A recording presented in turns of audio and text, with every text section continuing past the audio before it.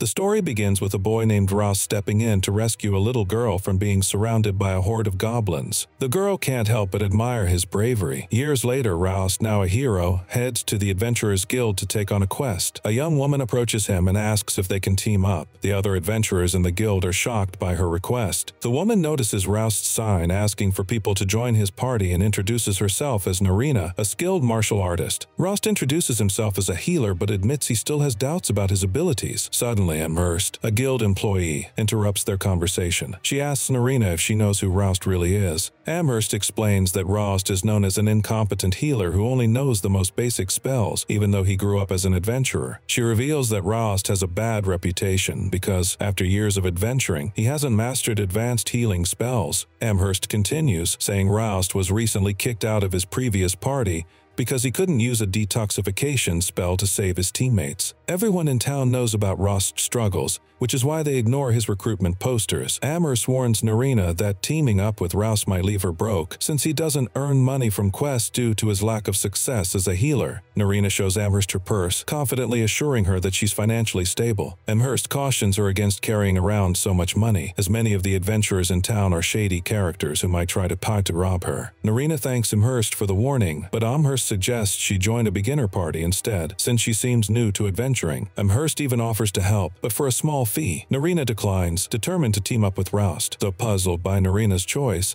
Amherst agrees to help and hands them a party application form, explaining it can be useful if any disagreements arise later. As Roust fills out the form, Narina can't stop admiring him, thrilled to finally be working with the hero who saved her long ago. Roust asks her to sign her name on the form, and she does so happily. Boom! After filling out the party form, Amherst demands a handling fee from Roust. Roust, hesitant, pulls out some coins from his small pouch, and Amherst happily takes the money. Narina, excited to be in the same party as her hero, leaves the guild with Roust. As they walk, Roust goes over the details of the Marmot Labyrinth. No one has reached its deepest parts, so there's no information about the kind of monster that rules it. Many adventurers are curious about the labyrinth, which has made Marmot the largest city. As they head toward the labyrinth, Narina worries if they're ready to explore it, since they've only just formed a party. She remembers Amherst's warning, suggesting they should only explore the grasslands to the west because she's still new to adventuring. Roust agrees that Amherst's advice is reasonable, as the monsters in the grasslands are the weakest around the city, perfect for beginners. However, Roust tells Narina that the grassland is so big that monsters rarely appear. He reassures her that there are more monsters in the labyrinth, but they'll be safe as long as they don't go too deep. Convinced by Roust's words, Narina relaxes. They soon arrive at the labyrinth's entrance, and just as they're about to go in, Narina stops Roust. She insists on taking the lead, since she's a martial artist and he's a healer. Roust agrees, finding her suggestion logical. Narina leads the way, with Roust smiling at her youthful excitement. They step into the labyrinth, and though Roust is glad she's so motivated, he wonders if her skills match her confidence. Suddenly, they come across monsters in the labyrinth, and Narina immediately springs into action. She easily takes down the goblins, showing off her strength to impress Roust. He compliments her, praising her for being so strong. Narina beams with pride, happy to be useful to her hero. The goblins drop an item, and Roust explains to Narina that adventurers earn money by selling monster drops like magic stones to the guild. Curious, Narina asks why magic stones are valuable, and Roust explains that the guild uses the magic stored within them. He teases Narina for not knowing much about adventuring, even though she claims to be an adventurer. Narina sheepishly admits she's not great at studying and prefers learning by doing. They gather up the magic stones, and Narina wonders how much money they'll get for them. Roust tells her not much, since goblin drops are low value. To earn more, they'll have to take down stronger monsters deeper in the labyrinth. Roust is happy with the drops they've collected since it's enough to cover their expenses for the day. He asks Narina if she wants to explore further, and she eagerly agrees, promising to protect him in case of danger. She assures him nothing bad will happen as long as she's there. Her confidence convinces Roust, and they continue their journey deeper into the labyrinth. As they walk through the labyrinth, Roust suddenly pulls Narina back, startling her. She asks what happened, and Roust points to the floor. He shows her that the floor was booby-trapped, and Narina is impressed that he spotted it. He explains that the floor's color was different, something she hadn't noticed. Narina is amazed a healer could find a trap, something usually done by a thief, but Roust tells her it's because of all the experience he's gained over the years. They continue exploring and crouch down to hide when they spot a patrolling half-orc. Roust is puzzled, wondering why a mid-level monster is on the upper floors, which is unusual. Narina suggests they run away, since the monster is stronger than them, but Rost assures her they can win if they work together. Narina agrees, and they come out to face the monster. Narina charges at the half-orc, dodging its swing before jumping and landing a kick, only to hurt her leg against its tough skin. The monster raises its club again,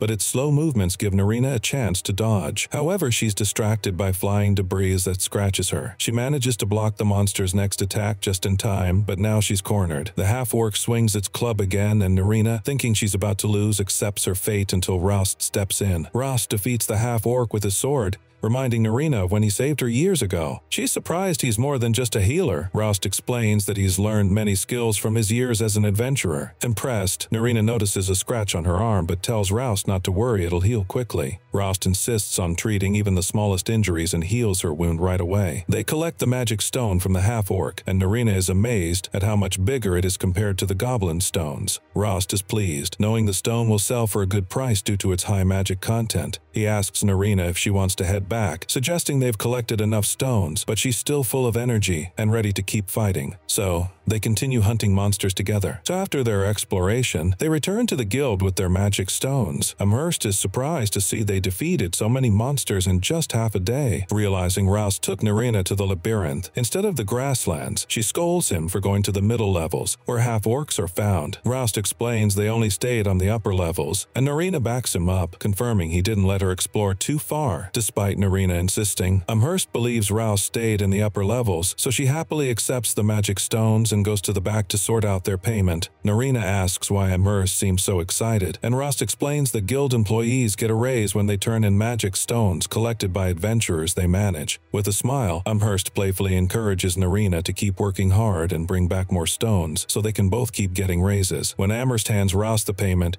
he's shocked at how much they earned from just one trip. It's 10 times more than he's ever made before, even after splitting it with Narina. That's when it hits him his old party had been ripping him off the entire time. Narina, upset by this realization, reminds Amherst that it's her job to help settle money disputes between party members. Amherst responds that the guild can only step in if Roust pays a handling fee, but Roust decides to let it go. He chooses to focus on his new team and leave the past behind. As they leave the guild master Handsome steps out of his room and quietly watches them go. Meanwhile, Amherst gleefully takes inventory of the magic stones. Just then, Handsome walks in and asks if she helped Roust find a new party. Amherst laughs, saying that no one would team up with Roust willingly because of his reputation. She tells him that Narina chose to join Roust on her own, feeling a special connection to him. Handsome listens, gets a description of Narina, and then leaves Amherst to her magic stones. Roust and Narina walk into an inn, where the waiter greets them and recognizes Narina as Roust's new party member. Roust is surprised that news of their team-up has already spread through the city. The waiter tells Roust that everyone was shocked that someone with his reputation could find a new partner. Roust shrugs off the comment and makes a reservation for dinner in 2 rooms. Narina hopes they'll share a room, but Roust books 2 separate ones, disappointing her. After dinner, they say goodnight and head to their rooms. Narina collapses onto her bed, thinking back to when Roust saved her as a little girl. After he healed her wounds, she made a promise to herself to become an adventurer like him so she could protect him in the future. From that day, she trained hard, waiting for the moment she would meet him again. When she heard Roust had been kicked out of his previous party, she rushed to the city to form a new team with him. Now, she's happy that things worked out, that they fought monsters together and formed a party,